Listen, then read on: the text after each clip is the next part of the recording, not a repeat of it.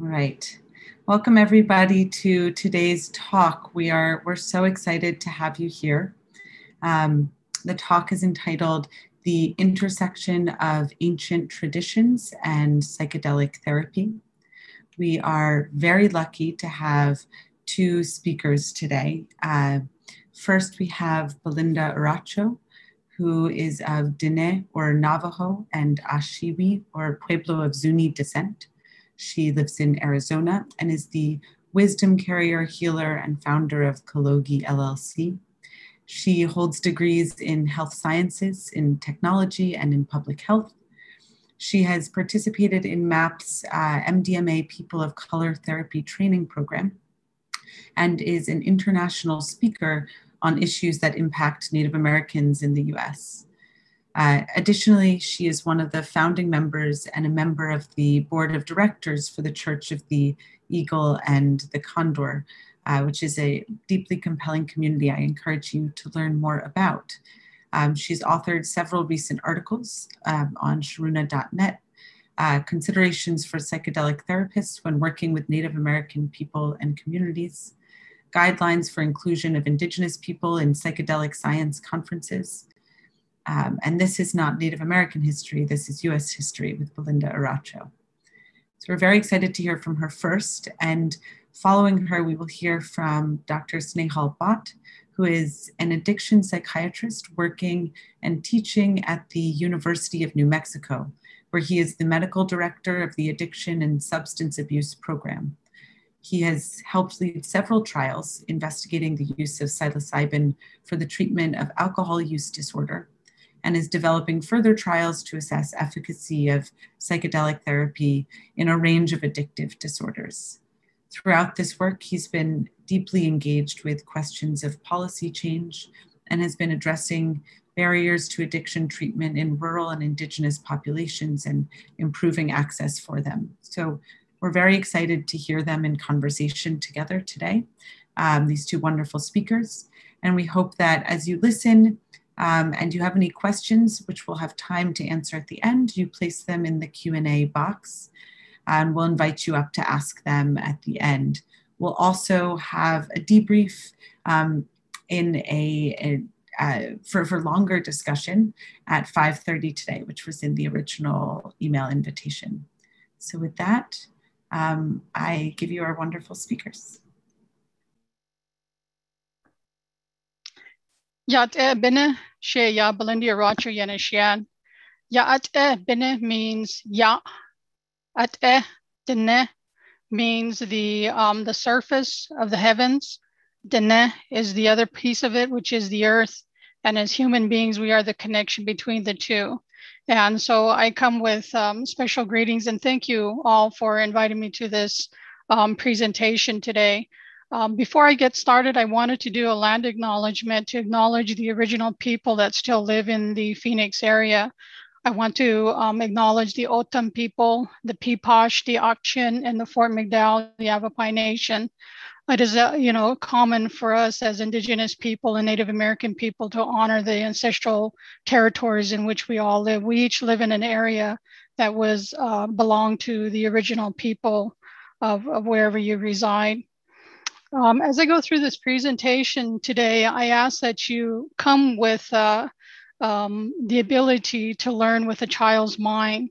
What I'm about to explain and teach is something that is out of the ordinary for many of you. And some of the belief systems are not typically something that you're used to. And as we go through this presentation, if there is something that emotionally resonates within your being, I ask that you acknowledge that and kind of ask yourself, why is that? Because I think it's an opportunity for some personal learning.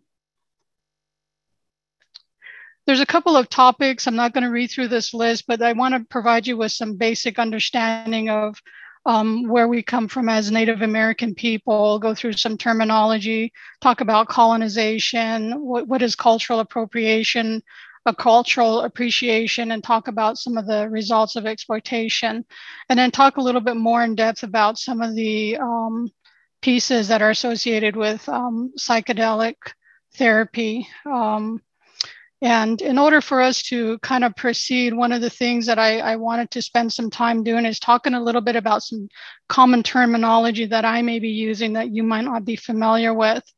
I use the term plant medicine to mean all plants that are typically here in Native American and indigenous cultures. The plants are really here to heal humanity. And when you really think about it from a medical standpoint, a lot of the medicines, prescriptions that are derived from plants are actually that. In addition, I will also use the term sacred plant medicine, and these are making reference to the ethnogens and the psychedelics known in the Western world. We have a different relationship with that, and I'll go into that in a little bit.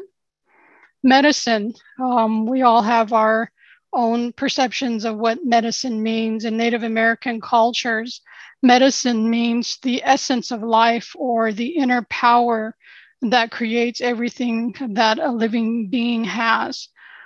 Each of us as human beings create our own way of life and presence, a way that is chosen in spirit and then lived out in physical form. And that's so important to when we start to get to talking about healing. Medicine can also mean physical remedies such as plants, different types of medications, for instance. But it's what gives a person their inner power. Medicine can also be every plant, every rock, every animal, every person. It could be the elements of air, water, fire.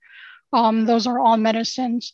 But medicine can also be the experiences, whether they're happy or unpleasant experiences that really give us life lessons that help us to grow as human beings. So I wanted to lay that out.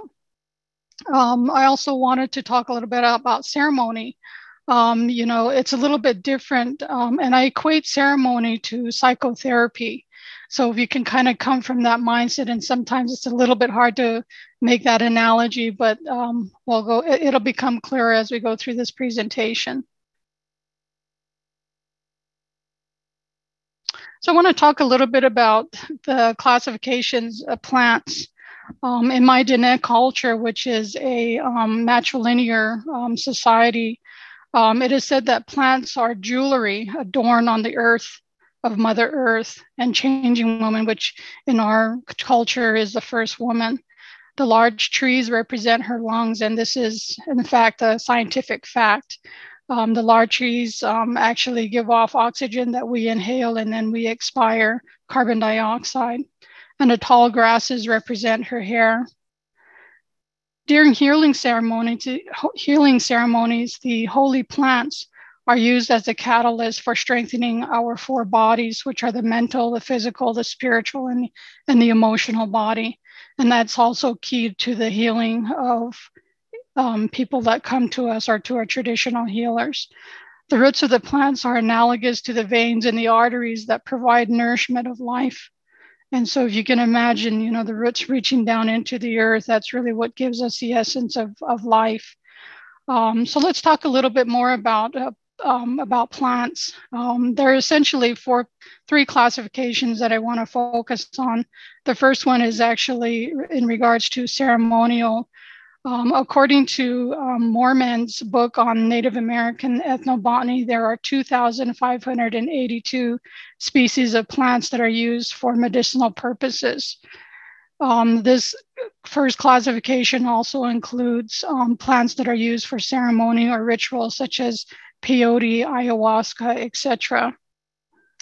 Speaking scientifically about sacred plant medicines, Native American people in this country have been using mescal beans, sorrel cactus, sea flag grasses, and flowers such as poppy seeds, belladonna, morning glories for thousands of years. In addition, we also use sacred tobacco, sage as part of the ceremonies and rituals that we go through. I wanted to talk a little bit about peyote a little bit more to give you a context as an example going forward. It is hard to determine when Native American people began using sacred plant medicines, particularly peyote, in the United States. We need to keep in mind that the Southwest United States did not become a part of the Union until 1854. However, peyote has been used by a number of tribes in the United States for various purposes. The Comanche, the Omaha, the Winnebago, the Blackfoot, and the Ponca used it as ceremonial medicines. The Kiowa used it as a analgesic and and also a rheumatoid type of medication. They also use it as a cold remedy and for dermatological issues. It was also used for gastrointestinal issues, gripe, scarlet fever, bruises, and pneumonia. The first Western recorded history of the use of peyote was actually by a Franciscan missionary during the Spanish conquest of Mexico in 1577. In 1620, the Roman Catholic Church considered peyote, quote, an evil to be rooted out in the New World, and promulgated laws that forbid the religious use of peyote. Eventually, peyote made its way to Mexico into the Rio Grande area, onto the Great Plains, and into many tribes, even including Canadian tribes, First Nations.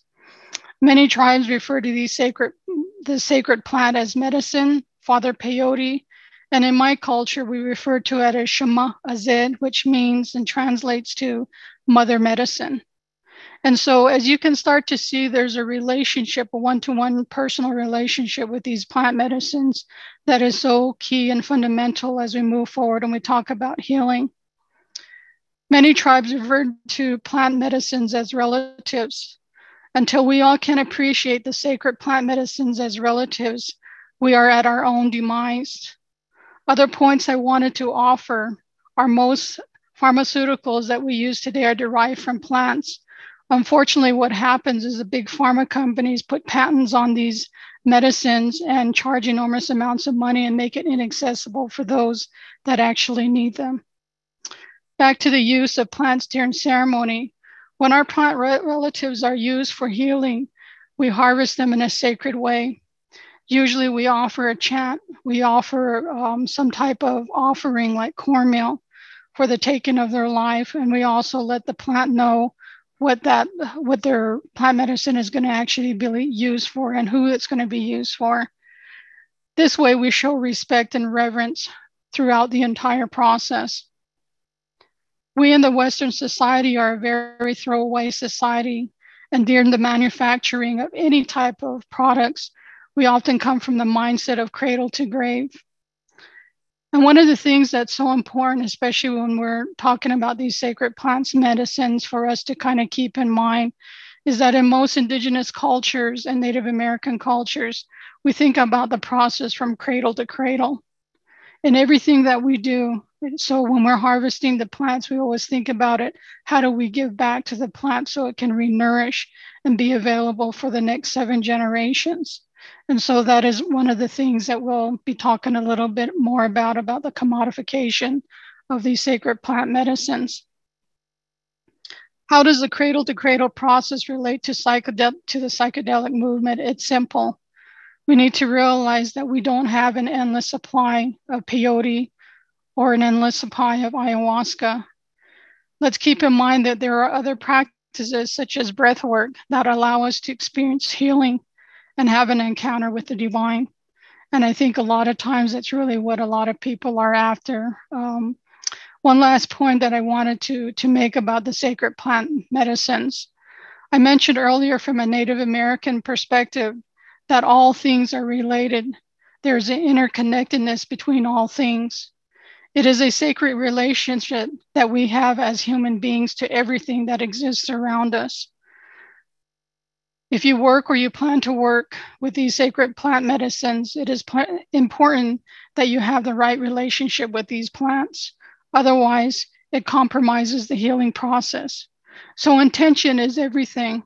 So if you go in with the intention and you go out and you harvest a plant, the whole process or the idea is that if you don't have good intentions when you're harvesting the plant, the energy of that of however you're picking that plant will also go travel within the plant as you're working with the individual to do personal healing. So that is the reason why from the very onset it's so important.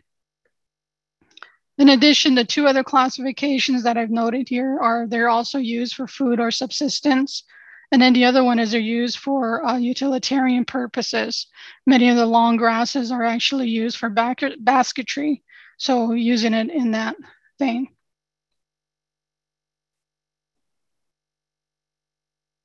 Oh, my favorite topic, colonialization. This is something that is very near and dear to my heart because I have a personal experience, and I'll share that a little bit with you.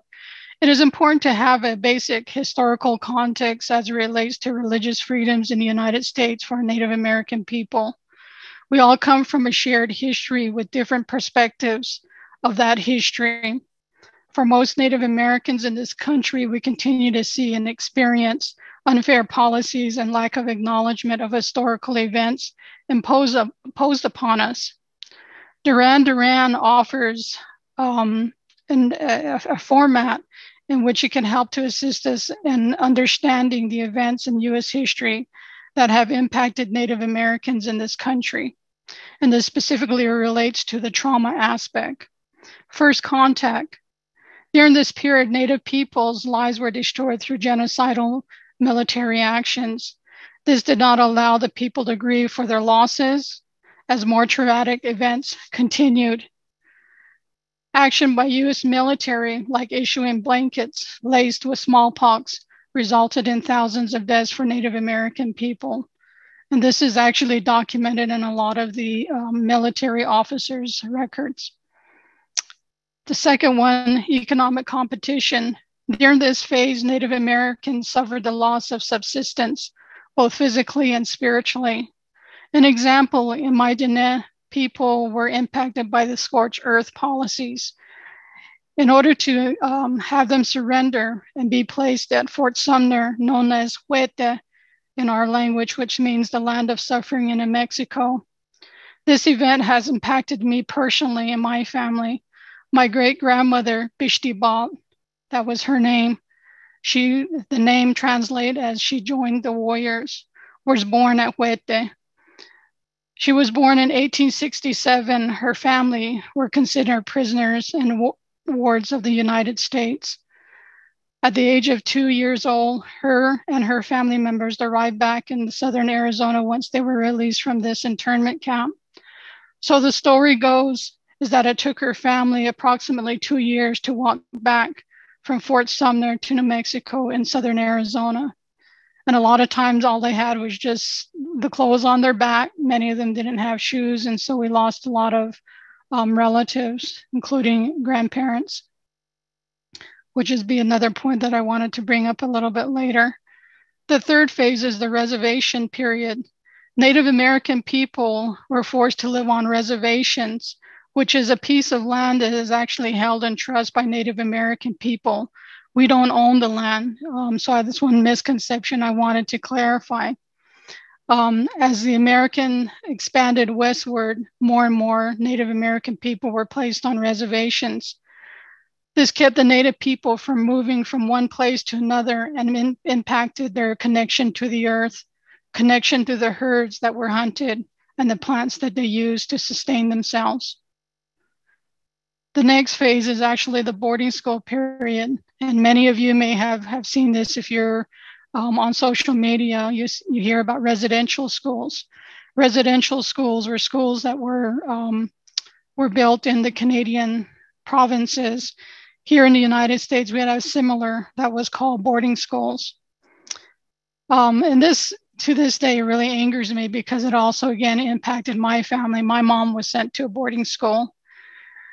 During this period, children as young as 3 and 4 years old were removed from their homes and the care of their parents and placed in distance boarding schools as part of the US policy. And a lot of times they were never allowed to go back home. Children were forced into colonial life, and our culture was viewed as inferior and evil. Children were starved, chained, and beaten. There is a huge issue that is slowly being exposed in the United States and in Canada right now, as there's, one of the things that they're doing right now with the Corps of Engineer is help. They're actually exhuming small little bodies, and their families were never notified when these children were died for one reason or another. And then the very last piece is the forced relocation and termination period. During the 1950s, Native American people were relocated from reservations into metropolitan areas with the intent to assimilate them and remove them from their connection to their cultures. And a lot of times they made promises of them having housing, scholarships, jobs. And when they arrived, there was nothing there for them. And so they ended up returning a lot of times back to the reservation.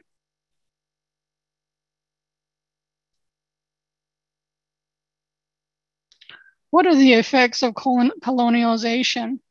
Well, first of all, there's the health conditions. We have chronic health conditions that remain very high, including diabetes, heart disease, chronic lower respiratory issues.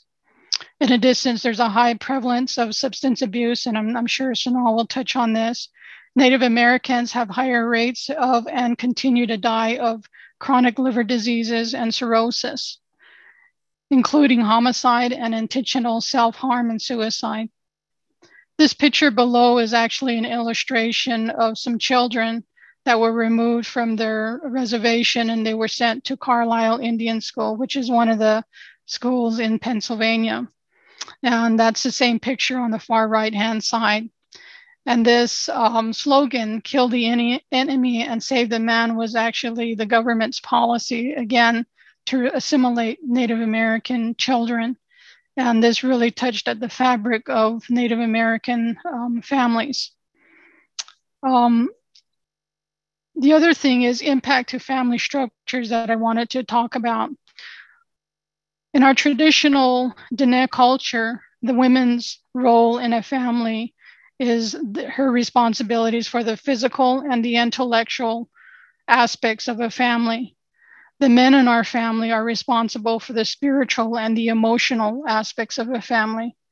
And we are so far away from that. It's just completely flip-flop the other way. And so what happens is when you go through these traumatic experiences, we no longer know who we are. And many of us, like such as myself, being that I have to function in two worlds, and familiar with a corporate world and a traditional world, it's kind of like being Dr. Jekyll and Mr. Hyde. There were times when I went back to the reservation. As I traveled back to the reservation, in my mind, I had to go through this mental transformation of my role that I was going back to. And then on Sunday, when I would come back to the city to my corporate job, I would have to go through that same experience. I had to, toughen up and be the person that was ready to do my job and be outspoken, which was contrary to the way that we interact with our families. And then the last part of this is that it threatens culture and identity. And I don't think I need to explain that any more than I already have. Because Europeans and others did not understand our culture and traditions, there was a direct infringement and sometimes prohibition on our ceremonies and rituals. Ceremonies that have been practiced for centuries by our people in this continent. One of the things I wanted to touch on as a case in point with regards to policy, because this does get at the crux of freedom of religion as it relates to psychedelic use. In the First Amendment, it reads, "Congress shall make no laws respecting an establishment of religion or prohibiting the free exercise thereof, or the freedom of speech or of press, or the right of people's peaceful assembly and to petition the government for a readiness of grievance." It's interesting that the Supreme Court has interpreted this to limit religious practices, such as the use of peyote as part of our sacraments. In 1978, the American Indian Religious Freedom Act was passed by Congress that protected the rights of Native Americans to exercise traditional religion by including access to sites, which are religious sites, use and possession of sacred objects, such as eagle feathers, and the freedom to worship through ceremonial and traditional rites. In 1994, the American Religious Freedom Act was amended to include the use of peyote, as I call her, Shema Azed, So it took us up until 1994 to actually be allowed to use peyote legally under the rules of the United States. My point is this, is that the laws and the policy of this country do not always apply to the original people of this country. In addition, additional loopholes are created for us to have to jump through in order to pray and in order to worship in the ways that our ancestors did.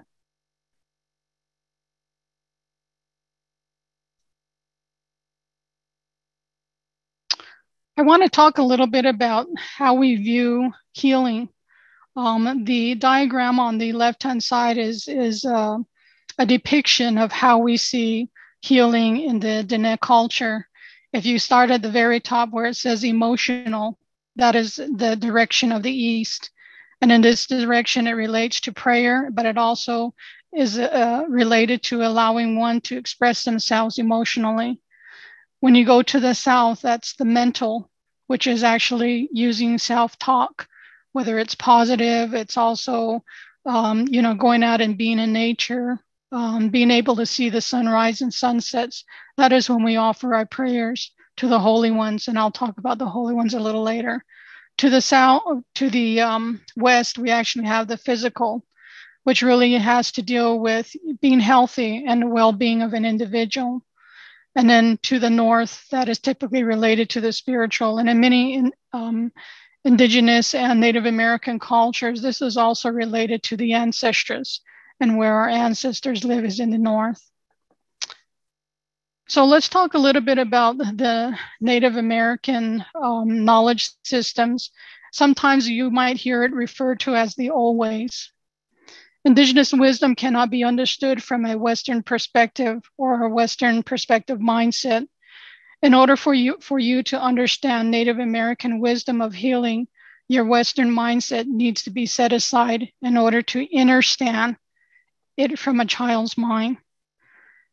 Healing is a whole system that encompasses holistic treatments, and that's with a holistic, and rituals, prayers, and chants to deities or spirit helpers.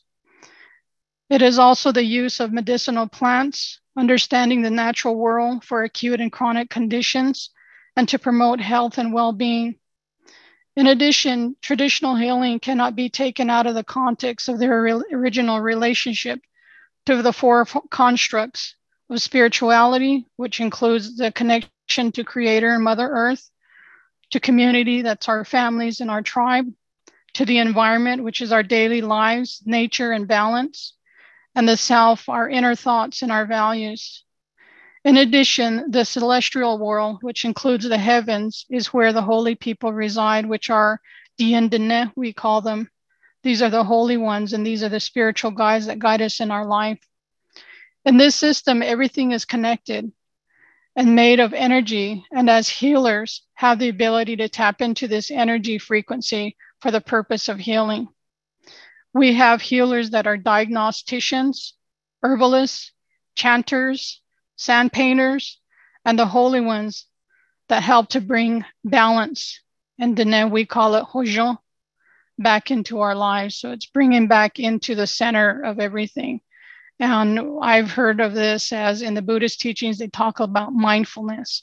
And that is really what we're talking about and being able to think about now. They say that if we think too far in the future, we get anxious. If we focus too much on the past and our past experiences, we get lost in that emotion, and it doesn't allow us to come back into that place of balance.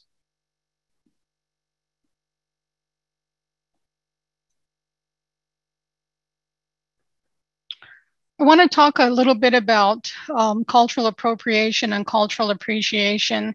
And the reason why I wanted to bring this topic up is because when I go around, the world and do presentations, this is a topic that always comes up because people are always unsure. A lot of therapists are unsure about what they can use and what they cannot use as part of their regimen when they're working with individuals. What happens to Native Americans by I just want to say something seems to be out of order here.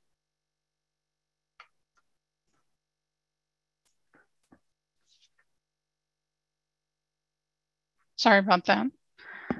Earlier, I shared with you the kind of an overview of our colonial past and some of the policies that have impacted Native American people. Cultural appropriation is an extension of centuries of racism, genocide, and oppression. It treats indigenous cultures as free for the taking. And this is so important to understand, not only in the context of Native Americans, but also indigenous people. So people in Peru, people in Mexico, the indigenous people. By definition, cultural appropriation is taking a culture out of its original context. When this occurs, it no longer has its original meaning or teaching. In the case of Native American teachings, it no longer carries the wisdom. Wisdom means that it's acquired over centuries of time, not necessarily knowledge. Knowledge to me implies that you can pick up a book and read it. And so that's something to understand. The taking includes intellectual properties. Intellectual properties in the Western society includes laws such as copyrights, patents, and trademarks and trade secrets. We got to keep in mind that most Native American ceremonies, rituals, chants are not written down. They are passed orally from one generation to the other. And so the standard legal framework does not apply to Indigenous and Native American rituals and ceremonies because they are not works of individual authorship that do not fit into the copyright framework. And that's really important to understand. To me, the disconnect is the lack of understanding of historical trauma experienced by Native American and Indigenous cultures by non-Indigenous people. Despite efforts to destroy our culture, traditions and ceremonies remain intact, partially because it is passed from one generation to the other. How do we practice cultural appreciation for ancient knowledge practiced by Indigenous and Native American people? And that is where cultural appreciation comes in. Cultural appreciation implies seeking to understand and learn about another person's culture to broaden one's perspective and to connect cross-culturally. We first must listen to their stories, because in the stories, there are lessons that need to be learned. We need to understand the implications behind the aspects of their culture that are of interest to us. And so one of the things that I find as I go around the world, there are certain aspects that people are very interested in. And so as therapists and as practitioners, one of the things for you individually, if there's something that resonates and I would, take the time to understand it a little bit more, it might be related to your own cultures. And so by investigating that a little bit more, it helps you to be a better therapist, a better practitioner. Share your culture mutually with the Indigenous and non-Native persons. This is an opportunity for you to learn about yourself, someone else, and provide an understanding of each other's cultures. And so that exchange is always something that is always important. In the Andean cultures of Peru, there is a term called Aini, which means sacred reciprocity. Today for me, tomorrow for you. At the basis of this teaching and other Native American culture, it is about a right relationship with each other and everything around us. I have gotten into debates with folks about the decriminalized nature movement. And one of the biggest things that for me that is disheartening is that there's not always the voice of a Native and Indigenous people brought to the table. It's after the policies that have been passed and then they want to implement and they want you to buy into that process. So that's really something to also keep in mind.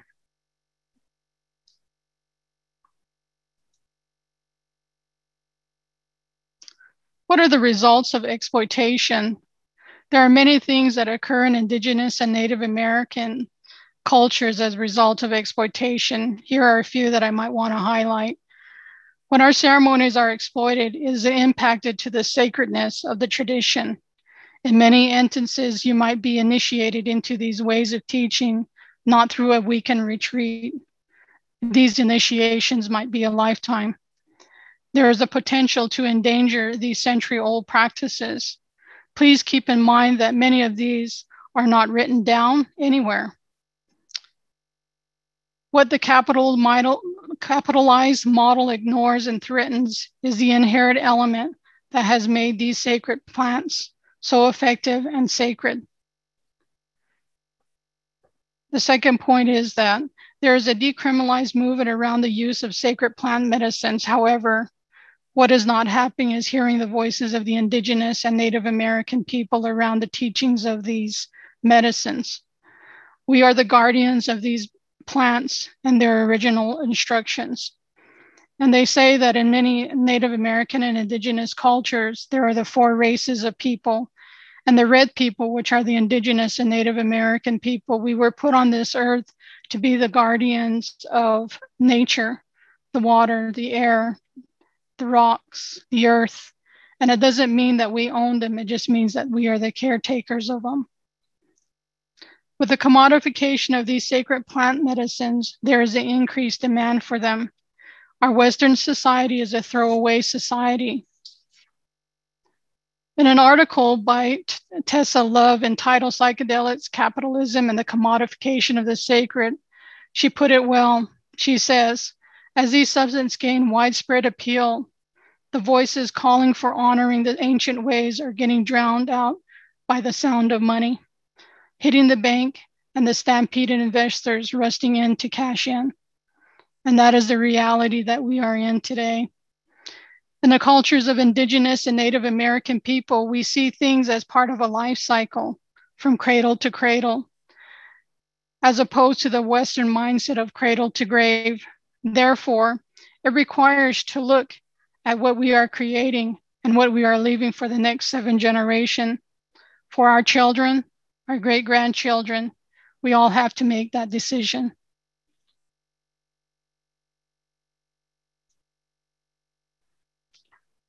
I want to talk a little bit about some topics that relate to research, especially in the psychedelic-assisted space.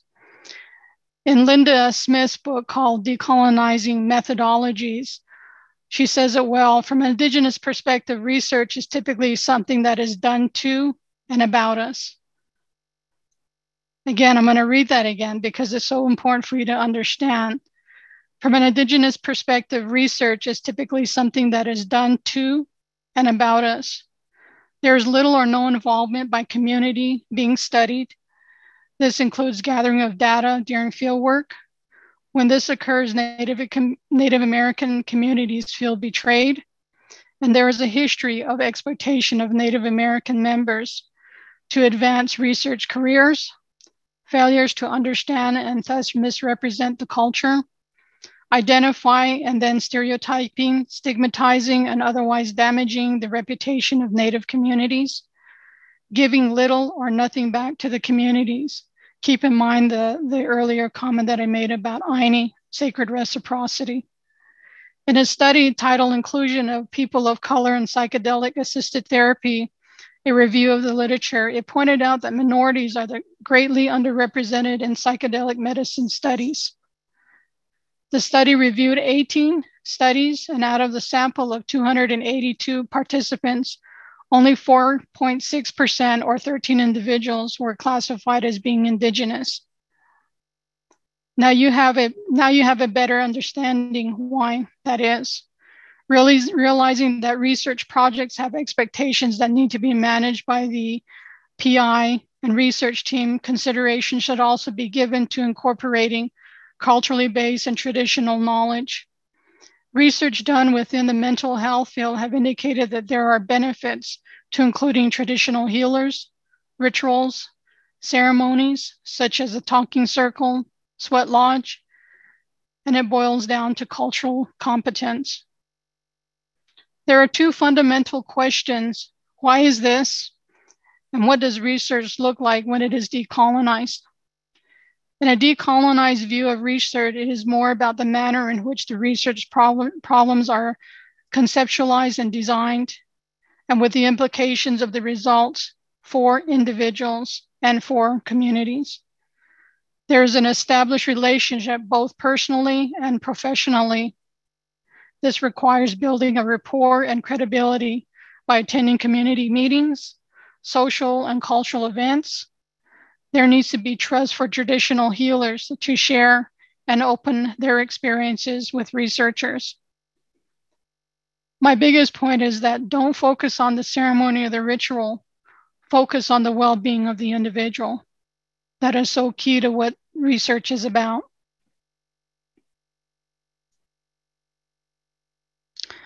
In an article that I put out, I talked a little bit about the recommendations for working with Native American individuals and communities. And I just wanted to highlight a couple of points that are really key.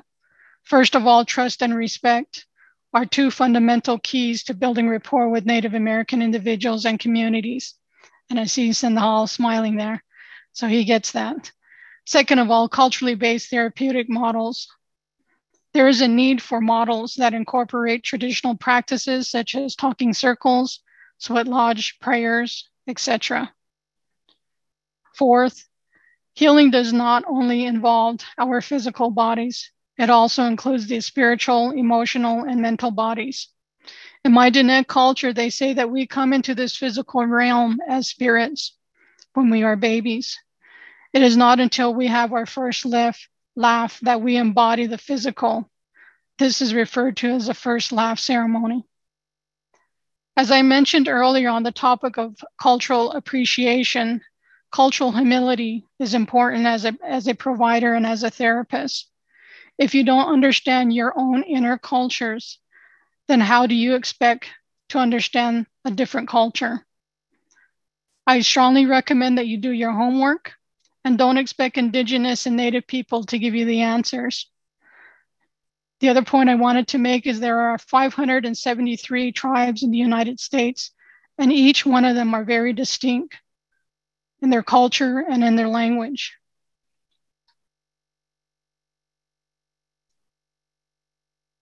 And so I want to say, okay, thank you. And I'm going to turn it over back to Snehal, and he'll go ahead and do his presentation. Sounds good. Thank you, and everybody. And it's an honor to be here with you, Belinda, and hearing from you, learning from you, and it's glad to be here with all of you sharing that. I'm gonna pull up my slides, and as I do, I think the way I see it is Belinda. I think what you had to share is exactly what this presentation is about.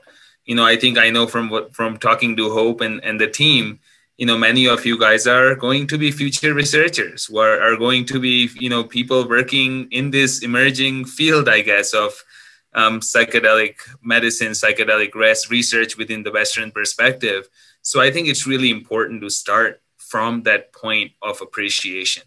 And I don't think that can be achieved without really starting to think about this like within a larger global historical context. So I think, what I want to do is sort of share a little bit from my perspective. So again, I serve as the Chief and Program Director for Addiction Psychiatry at the University of New Mexico. And my hope really is to expand a little bit in that angle about like, as we carry out research, what are some things to be mindful of? And as hopefully these research projects, right, in the future become treatments, established treatments, hopefully, right? Like, what are the implications? How should we be approaching it? That's really kind of what I want to focus on for the next few minutes. And again, I also start with a land acknowledgement. All of my work, I came here as a fellow back in 2009, and all of my work has been done at University of New Mexico. University of New Mexico is established and sits on the traditional homelands of the Pueblo of Sandia and the original peoples of New Mexico. Various Pueblo peoples, Diné, Apache, since time immemorial, have deep connections to the land and have made significant contributions to the broader community statewide and continue to do so. And so we want to, and I want to honor the land itself and those who remain the stewards of this land throughout the generation, and to acknowledge our committed relationship to Indigenous peoples, and we gratefully recognize the history. And as I do this, I also, think about my own background. I'm originally from India. I moved to this country when I was 14. And I also think about the history of indigenous peoples within India, in many ways, not dissimilar, right? Including things like colonialization and exploitation, and resilience. So I also acknowledge that to the indigenous peoples of India, who have in many ways contributed to where I am now. And I think that needs to be said as I kind of go through this. And I'm going to be relatively quick. I think, Belinda, you laid out the challenge.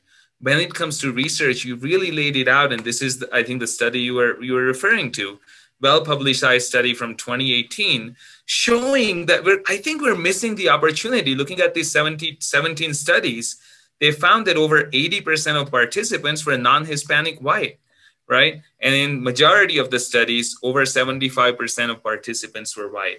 I think the only exception in this study was, and I kind of feel a little happy saying this, was the study on the alcohol psilocybin pilot study that was carried out by Dr. Michael Bogenschutz at the University of New Mexico. I think that was within the US studies, that was the only exception where the majority of participants were not white. And similarly, I think we're currently doing and wrapping up actually our phase 2 alcohol psilocybin alcohol study. And the New Mexico portion, again, had majority women and majority non-white participants. So I think we want to kind of continue to build upon that. Why does it matter? Again, Belinda, you laid this out. Generalizability of results, right? I think we're missing that. And I think also we're missing the opportunity to look at things that are often important or maybe disproportionately important to LGBTQ2 audiences or BIPOC audiences, right? That eventually these treatments might help, that we hope that will provide some help, because we're missing, by not including these participants, we're missing the opportunity to really understand things like, even if we study, for example, MDMA for PTSD, are we missing the chance to understand things like role of cultural traumas, historical traumas, microaggressions, which are, for many people, unfortunately, a daily or near daily reality, or moreover, discrimination on therapeutic effects. So we're really missing this.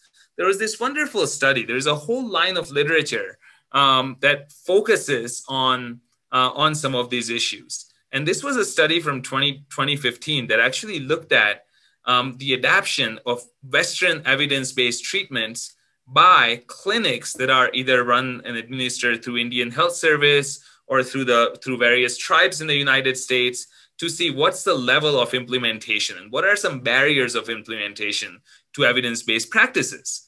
And it was a focus group. And what they actually found was, 30% of the focus group participants, which were, community members, providers, community leaders, traditional healers, they had a wide group of people. And they cited cultural relevance of evidence-based therapies as a concern that might actually prevent them from implementing that or implementing that effectively. So again, thinking ahead, if these things become evidence-based practices, right? Psilocybin for alcohol use disorder, for example, or MDMA for post-traumatic stress disorder, for example. Implementation is going to be important if we want equity in terms of whom these treatments benefit. And this is something we need to start thinking about now. Look at some of the quotes that I included from the study. I pulled out 2 or 3 quotes that I thought were really telling. I think it was developed by folks that have been out in the field for a while or haven't really experienced culturalized populations, because it's like saying, Sam had evidence-based treatments in Alaska, so if it works for them Alaska natives, it's gonna work for the Hopi down in Arizona. And it's not true, right? Just like you were saying, Belinda, that, each culture is unique and there isn't this general, singular, monolithic indigenous culture or tradition. Evidence-based just means that they have found a certain treatment approach or philosophy that helps with a certain population, and it's not true for all populations. The last quote, it's hard to find anything that is native specific. There isn't data out there, right? And on the flip side is the second quote, that what if a particular medicine, the way you defined it, Belinda, right? Well, in a broad, holistic sense, if it works for something, but there isn't Western evidence, is that invalid? And that's what that second quote is looking at. And to me, that's going to be evidence-based because it's working for that person, right? There's this idea, I have a slide on it later, but kind of jumping ahead a little bit, there's this idea of, instead of evidence-based practice, practice-based evidence, where you take the evidence that may have been gathered through clinical studies, combine it with culture, with personal preferences, right? With the experience of the local providers and local community members, and come up with sort of a practice that may be adapted to that particular culture. And I think that's really what that's getting at. I think there are also other factors contributing to inequities, funding sources, right? So far, and thankfully this is starting to change, we're finding, but there has been barriers to federal funding when it comes to psychedelic research, right? So a lot of the research has been carried out through private donors or private entities. And I think that's expanded and continuing to expand some inequities about who gets to do the study, who gets to participate. Similarly, the cost of training to become a therapist, right, can sometimes be very high, again, contributing to some of these inequities. And, and I think so that's something, thankfully, many people are starting to address. These spaces are being carved out, and intellectual property concerns. And I have just a couple of quick slides on it, right? That, as we know, or many of you may know, just focusing on psilocybin, which is primarily what I do kind of research with in this arena, there are at least 24 past and present patents on psilocybin, right now. When there are no plans in any of them, as far as I know, of consultation, the sacred reciprocity, the way you defined it, Belinda, or compensation. That's not discussed, right? For example, a publicly traded company has a polymorph of psilocybin currently patented, but there is debate, can it even be patented, right? And who gets to benefit from that? And what is the impact of such extractive practices, right? Kind of pharmacocolonialism or molecule colonialism, whatever you want to call it, on indigenous communities? Does that then further compound the cycles of historical trauma? Ironically, even as we explore these substances to help depression and PTSD, does that contribute to some of those same things in certain communities who have, sort of nurtured this wisdom for hundreds of years? So that's something to think about. And is it even legal, right? And I've included some examples, and the slides will be shared with you. But for example, the United Nations Conventions on Biological Diversity, the CBD it's called, one of the largest, most widely signed UN resolutions, was passed way back in 1992.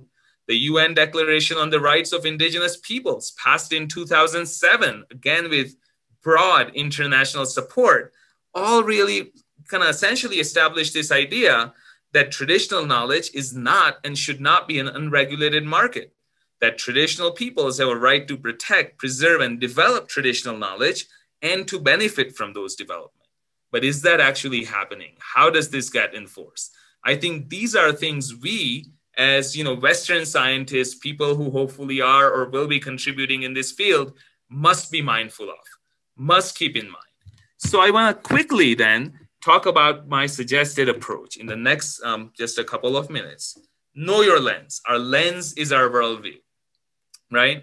And know your own cultural background, ways in which you might be privileged, and the ways in which you may have experienced things like microaggression, depression, and you can have both. When I think about myself, for example, again, as an immigrant to this country, when I was a teenager, right, speaking not a whole lot of English, never had used it conversationally, and there were ways in which I experienced those, and I continue to experience that.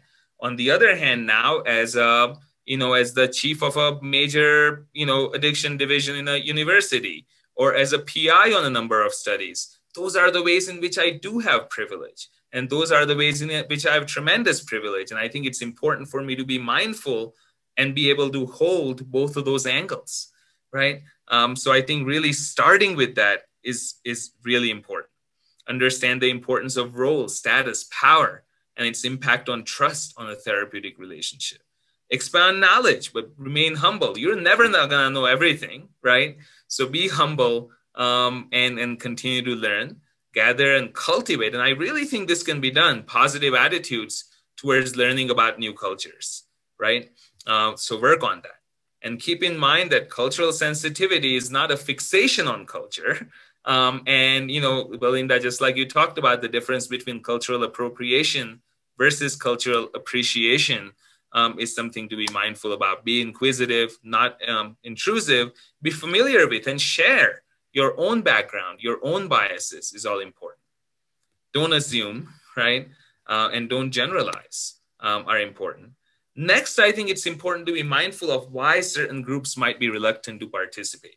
Belinda, you talked a lot about history of exploitation, colonialization, right? But for many cultures, there is also this idea of a criminalization, incarceration. A caveat here, the next few slides might be triggering to some. And I am mindful of that.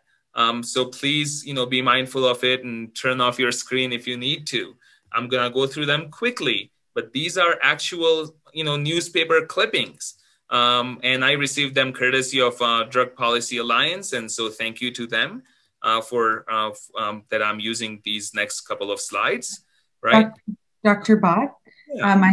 I hate to interrupt you here, but we only have about 4 minutes left and we have some questions. I know this is really important material to get through, but I do want to give, since we've gone through so much. Totally good. And I think what I will do is just do a quick slide. So be mindful of why people don't. There's a whole history of racism. Drug war has affected different cultures differently, right? Continues to affect different cultures differently. And so I think about that. Think about community-based participatory research, working closely with the communities, right, with whom you might be participating. So again, research isn't done to and about them, like you said, Belinda, but there's real reciprocity and exchange of information and knowledge. And I will actually end there, if that's okay, Hope, because I think questions are important. So I'll stop here. Thank you. Great. Thank you both so much for that. I believe that Dr. Yehuda has a question to ask, and further questions we can address in our 5:30 gathering this evening. That's good. Yeah, I'm mindful of the time, so this might just be a question to throw out that can be answered at 5:30. But this idea of appropriating plants and really leaving them to not be in abundance for the communities that have cultivated them, it's a very important idea. And I'm just wondering what you feel about then the development of drugs maybe for the Western world, so that DMT could be in a tablet, and in Western cultures won't have to run to ceremonies, and just what you think about that issue, because that is in a way a solution to the problem, but maybe it creates other problems. Yeah, no, thank you, Dr. Yehuda. Belinda, do you want to start that off and then I can kind of jump in? Sure, absolutely. Thank you for that question, Dr. Yehuda. I'm very fond of your work as well, so thank you for all that you do. I did want to say that, you know, my experience, especially for instance, like with MDMA, which is synthetically made, but the origins of MDMA actually come from the sassafras tree. And I'll give you an example. When I attended the MDMA training session, one of the big questions that I asked was, has there been a ceremony done to let the plants know what it was being used for? And by all indications, they said, no, that was never done. And since I was in Kentucky and there happened to be a forest that had sassafras out there, I, took it upon myself to go out there with some other colleagues and offer some prayers and really talk to the plants about what it is that they're doing. Fast forwarding to where we are today with the synthetic plants or the synthetic medicines that are available, I think they can be honored in the same way because in the way that I look at it, everything is energy. And these, whether it's synthetic or it's naturally made from a plant, they all carry that essence of energy. And energy is different types of frequency that we can tap into. And so I think it still can be utilized. And I don't have any objections to that. But again, I'm only one person. I know that there are a lot of indigenous people and traditional healers that are objecting to that, but we need to all come to some kind of compromise because we are all seeking healing, as a human family, and regardless of our skin color. And I think that's first and foremost that we need to look past. How do we reach these answers and grow together in community so that we can all reap the benefits of healing? And so that's kind of my general response to that question. Thank you so much for that answer. And that will be a great jumping off point for our discussion at 5:30, where I think that's exactly the question that we should consider, how to bring these considerations into our work going forward. So thank you everyone for joining, and we hope to see you at 5:30 this morning. Thank you to both of our incredible speakers.